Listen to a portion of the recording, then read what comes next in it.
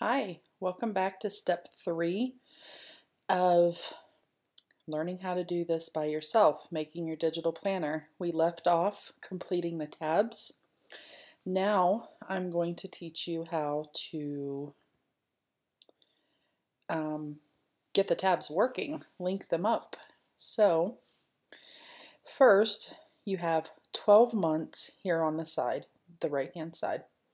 So what you're going to want to do is go over here on the side and you're going to want to complete or create 12 additional pages from the first one down. So the first one's not going to count in your 12 months. So you're going to want 13 pages here on the side altogether. So I already have 1, 2, 3, 4, 5, 6, 7, 8, 9, 10, 11, 12.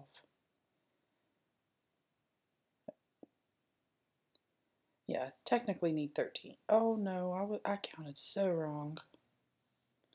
Phew, don't follow me.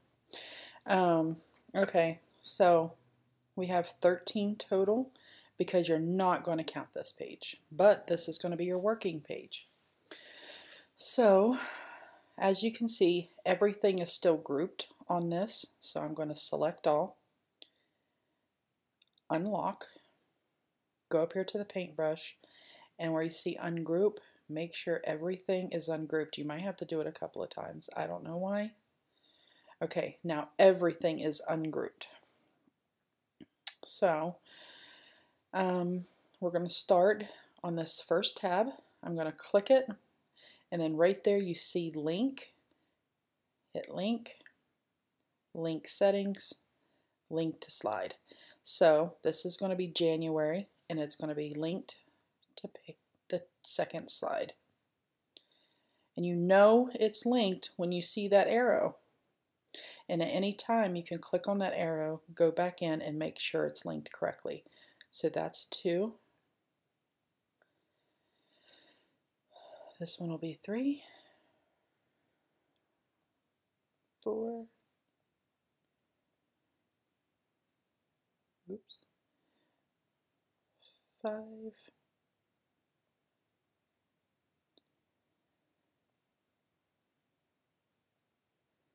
6,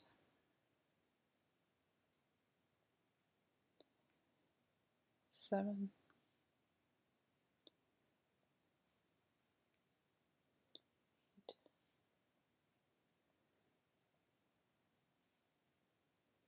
8, 9,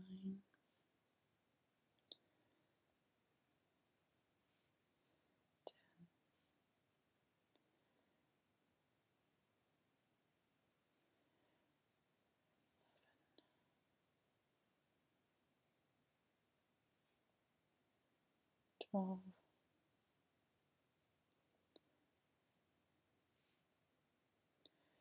13. So all my pages are now linked. All these pages anyways on the right hand side. And like I said, you can click on those arrows at any time to double check them and make sure they're linked. You can change them at any time by also clicking on that link. Now these ones on the side, the 3 on the side, are going to be like the additional pages, like if you wanted to do a contact list, passwords. So I'm going to go ahead and create 3 extra ones below the 13th page. Go back up. I'm going to link this one to the 14th one.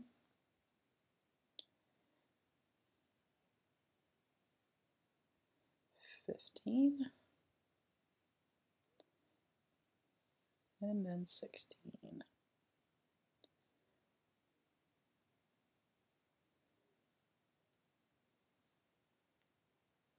Okay, everything is now linked. So in this video, I'm also going to include how to make your labels for these tabs. Just because I watched a video that didn't include that step. I got all the way through and realized none of mine had tabs or had labels on them. I had to go back and redo every page. So we're going to get that step. So I'm going to select all, go to the paintbrush. I'm going to first lock it. Now if you notice, the blue dots are still there, or the blue arrows. I'm going to go back, shoot. So you don't want to lock first. First you want to group. That makes them go away. Then I'm going to lock. That way when I'm editing this page, nothing moves. And don't worry, when you unlock it and ungroup it, your links will reappear again. And you won't have to relabel them. So I'm going to, and keep in mind, the way I'm doing it now is my way. There could be other ways. There could be easier ways. I don't know. This is just how I learned by playing with this app. So now you're going to go to the plus sign, the shapes, text. For some reason, it always appears in the middle. I'm moving it. And let's see, let's go choose our font first. I'm just going to use a basic one. I'm going to take, I don't particularly care for bold fonts. You can do whatever. I'm going to set it at 25.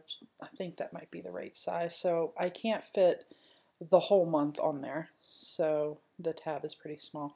Now, you're going to want to turn it. So you grab one side, grab the other, whoops, and you just turn it. You might have to play with it for a little bit, but it takes 2 fingers to do it, at least the only way I've learned how to do it. And then you're going to make it small like that. Boom, January. So I copy that so that I don't have to turn again. Paste, double click, do my next month.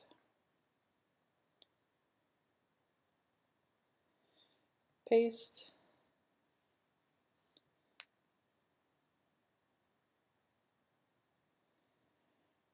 Now these might not be perfectly even, you know, I'm just trying to get the video done.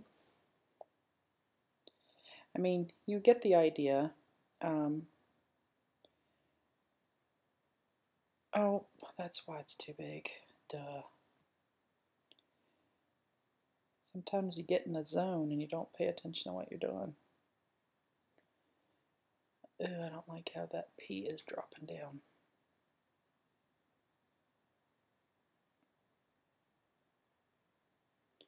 Ew, I don't like that either. P is going to stay that way. So, and you can do it differently where you put 6 tabs on one side, 6 tabs on the other, so that maybe you do have enough room to write the whole month. That's user preference. I've seen so many planners, so many different ways. For the sake of this video, this is how I'm doing it. But if you see my video or my planners, you see that I always do different layouts, different ideas.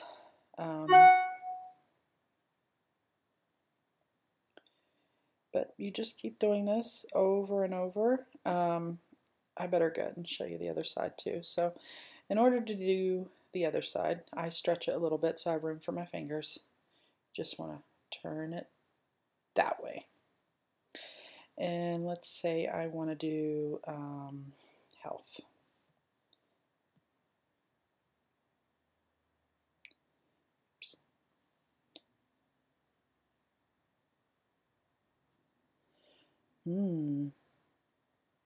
That fit just right, but if you say that didn't fit, you could just double click it, go in and change the size so that it does fit.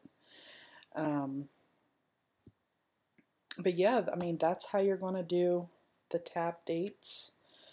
Pretty easy. So next video will be step 4, and I will show you how to start up your monthly layouts. It's just an idea, show you how the app works, all that good stuff. So catch you back after that.